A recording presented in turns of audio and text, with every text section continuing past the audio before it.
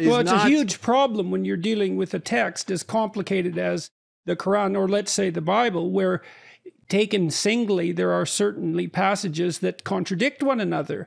And so then you're tempted by the desire to justify your own unquestioned beliefs because of your demand for power using reference to God.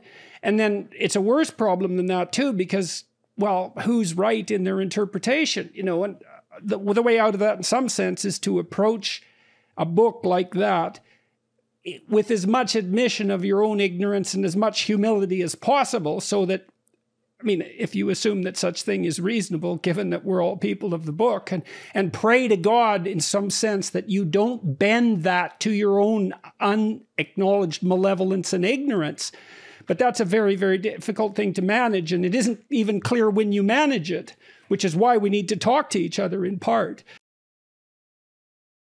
قل يا أهل الكتاب تعالوا إلى كلمة سواء بيننا وبينكم ألا نعبد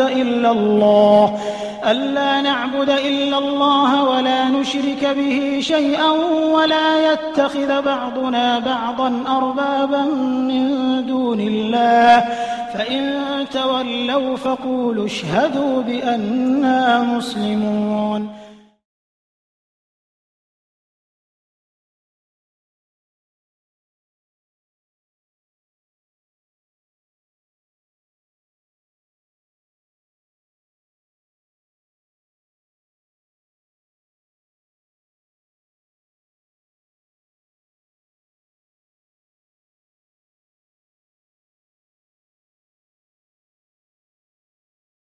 والذين اجتنبوا الطاغوت أن يعبدوها وأنابوا إلى الله لهم البشرى فبشر عباد الذين يستمعون القول فيتبعون أحسنه أولئك الذين هداهم الله وأولئك هم أولو الألباب.